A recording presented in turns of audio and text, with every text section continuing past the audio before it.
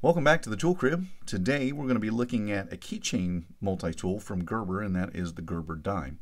Now the Gerber Dime, I have a little bit of mixed emotions about it because there's a couple of features on the Gerber Dime that I really like a lot, and then there's some other features on it that are really kind of subpar, and so it comes in at a decent price. I think it retails from Gerber at $24, but you can regularly find this multi-tool for a lot cheaper than that. I've seen it, for around the $20 mark most of the time, and oftentimes a lot cheaper than that. So if you can get it on a good deal, then it's definitely worth its value.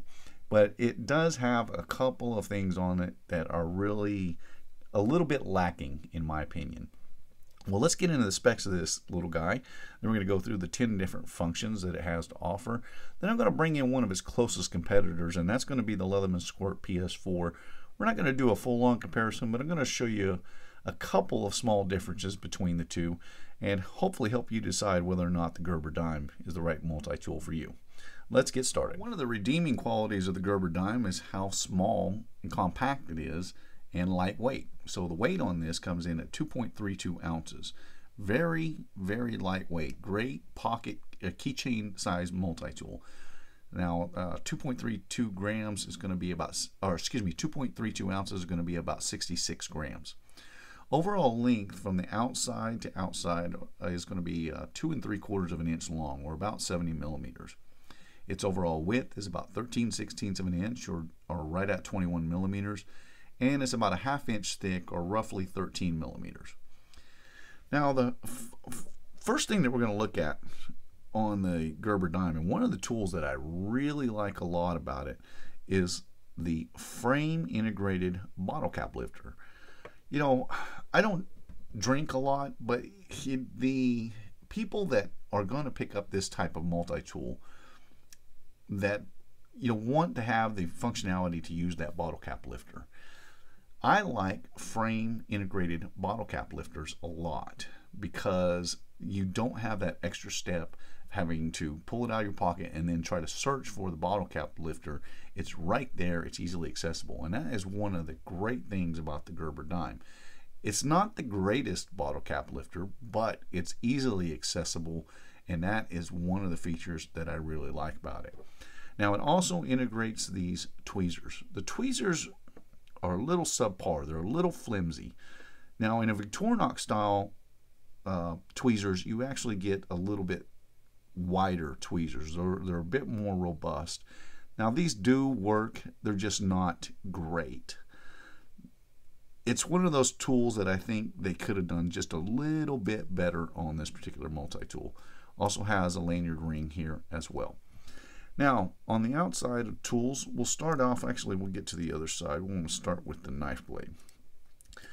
The knife blade on this little guy it's a different kind of shape. It has that large belly to it, and it's actually is a flat ground blade. So it's ground on both sides, but it doesn't come out of the factory really, really sharp. And we're going to demonstrate that here in a little bit. Now the blade length on this is 1 3/8 of an inch overall, or about 35 millimeters. Then if we get onto the opposite side, this is one of the redeeming qualities. There's 3 things that I really like about the Gerber, and that is its pliers at the very front, the package opener here, and the bottle cap lifter. This package opener might be the redeeming quality for this multi-tool though. I really like this, and it's chisel ground, and so it's very easy to sharpen back up when it dulls. But this is fantastic for opening up clamshell packages. It's not quite as good, in my opinion, as the Leatherman Wingman. I think the Wingman and Rev have the absolute best package opener that's ever been put on a multi-tool. They just work flawlessly. This one is a little more cumbersome to use because of the fact that it's in a little shorter multi-tool. Not to detract from the fact that it is a very good package opener as well, and functions very, very, very well. It's one of the great tools on the Gerber Dime. Next tool over is a small pair of scissors. Now, scissors are important to a lot of people, but in these smaller multi-tools, you really should not expect a lot out of these scissors. They work decent for cutting paper and light thread. But if you intend to use them to cut for heavier duty stuff, even into a little thicker cardboard or paracord, they're really just not going to get the job done. And we're going to demonstrate a little bit of that here in just a moment. Then on the opposite side, we have a flat driver. This is a 1/4 inch flat driver. Not really what I would recommend for a pry tool on this one. It's a little thin, so I wouldn't use it much more than just a screwdriver. On the opposite side of that, we have our flat Phillips and also a micro driver on the front. And then it incorporates this file. Now the problem with the file is that in this multi-tool, while it's listed as a function, that's really kind of useless. You're not going to be able to, first of all, the frame is in the way to be able to get any kind of real work, and then you also have the lanyard ring that's in the way there as well. So if you're expecting to get anything done with this file, I think you're going to be sorely disappointed. The drivers work decently, but the files are just not great at all. And then if we get it opened up, now the pliers on it I actually do like. First of all, they're spring loaded. And with smaller multi-tools like this, keychain multi-tools, it is imperative that they be spring loaded. And most of them that you find on the market today, there's a couple of exceptions, but most of them are going to be spring loaded. Now, the pliers are a double-edged sword because at the tip, you'll notice that they do their plier design in a little bit different way than other manufacturers, where they bring it down into this very nice point. And I got to tell you, the tip of those pliers, is the sharp point on those pliers, that actually work better as tweezers than the integrated tweezers that come with this multi-tool. And that is definitely one feature that I like. They're an okay set of pliers. They have the needle nose functionality, they have regular pliers, and then they have wire cutters. The wire cutters are not good. And it's not the wire cutters themselves that are the problem. It is the pin size for the mechanism on the pliers itself that is the weak point. Because of that, there's a lot of flex in these pliers. So if you're expecting them to do any kind of real work, again, you're going to be very, very disappointed in them. They will cut on lighter stuff. They're just not great. They're manufactured a little too weakly, and we're going to bring in the PS4 to kind of highlight why the differences between those pin sizes, to kind of show you why these are a little bit weaker of a plier. There are a few good tools on here though. Is it enough to warrant buying it? Well, that you really have to decide that for yourself. But let's bring in the PS4 because that's going to be really its closest competitor. And I'm going to show you some of the things on here that I don't like that much and how the PS4 does those functions quite a bit better than the Gerber Dime. Well, the first thing that we're going to look at are the knife blades. And you'll notice that the PS4 has a little bit larger knife blade, but it's also a chisel ground blade as opposed to a flat ground blade, ground on both sides like the Gerber Dime is. Now, the Dime does not come real sharp out of the factory, and you can easily fix this by sharpening it yourself, but I do want to demonstrate that the Dime just does not cut very, very cleanly out of the factory.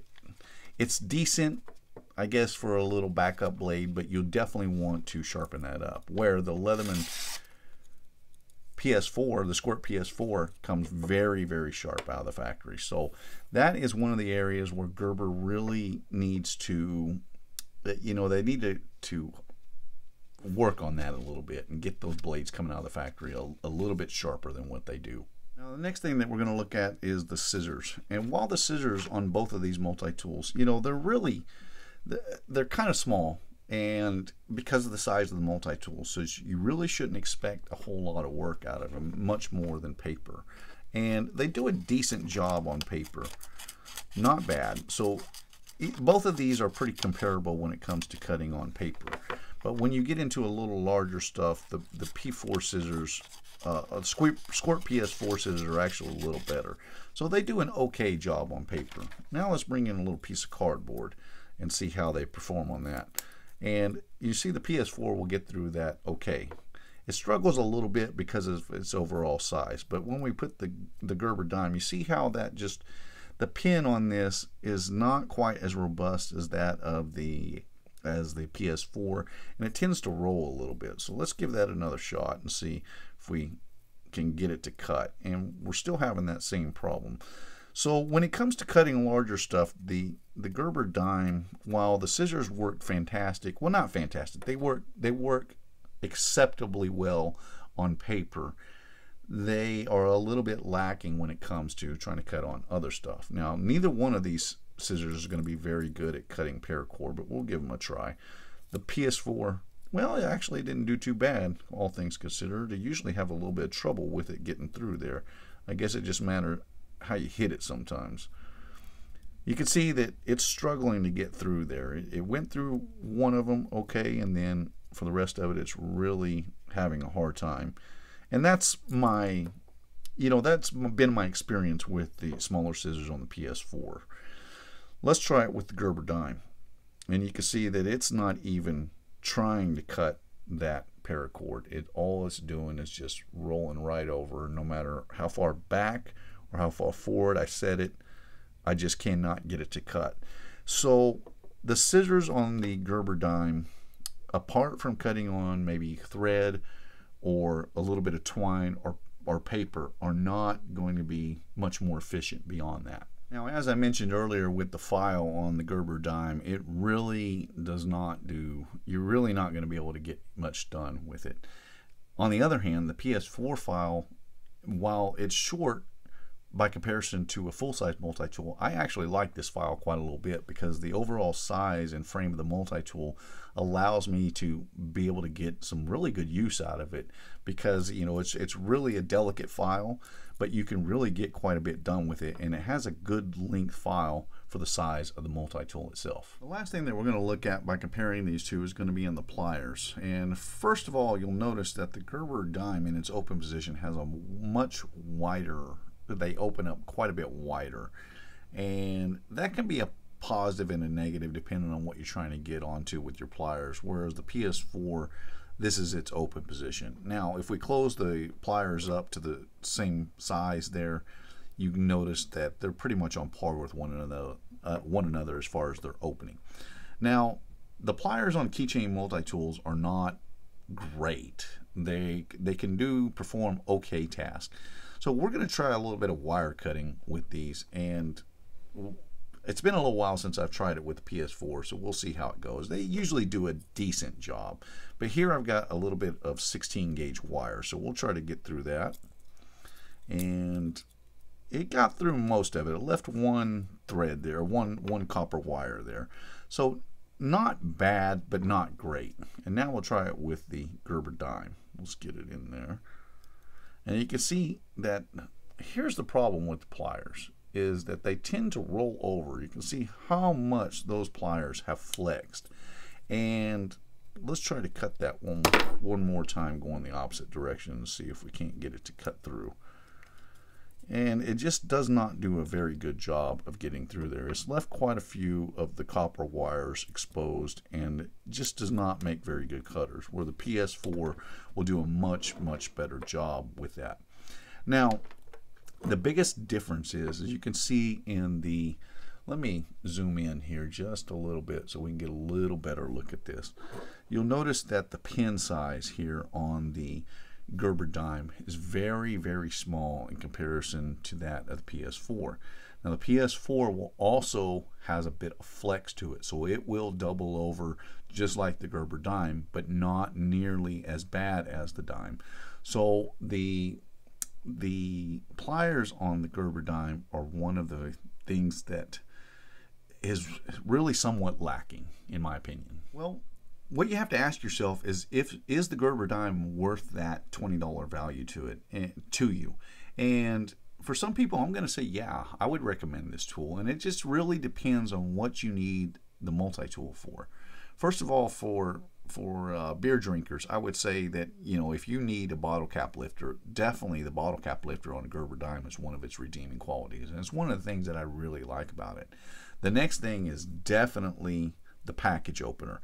The package opener is fantastic on this little guy, and I don't have any packages to open right now to demonstrate this, but it really, really works well. And that in and of itself may be enough for you to buy this multi-tool. The last thing that I like about the Gerber Dime is not the main pliers themselves nor the cutters, but the fact that those front pliers come down to such a sharp and precise point. They really work fantastically well, as you know, if you need to grab, you know, like using them for tweezers, they really will jump in there and grab something very sharply. And so while I don't like the pliers on the whole, I do like the front grind of the pliers, and it's unique to the Gerber Dime, and it's definitely one of its redeeming qualities. So for those three things, I kind of grade the rest of the tools are a little subpar for me, and so I kind of grade the Gerber Dime in the, it's kind of a B size class multi-tool for a keychain size. If it did things just a little bit better, if the blade came out a little bit sharper, if the pliers were just a bit more robust, that would probably bring it to an A minus for a keychain size. The file definitely has, you know, is definitely lacking. The fact that it has tweezers might be integrated tweezers in the handle there might be something that appeals to a lot of different people. But on the whole, I think it's probably worth the $20 value to the right person. So if you need it for the package opener or for the front of those pliers to use as, you know, as really precise pinching pliers, or for the bottle cap lifter, then I would say yes. Now, if you're looking at it as the whole package, would I recommend this over a PS4? Probably not. I would probably recommend the PS4 because it does most of its functions better than that of the Gerber Dime, but it does not have a package opener, and it definitely does not have a frame integrated bottle cap lifter. A couple of things to keep in mind. I think it's definitely a B grade tool, but it could be worth it to you. My review of the Gerber Dime, I hope you've enjoyed this video. If you did, please hit the thumbs up button, and I'll see you in the next one.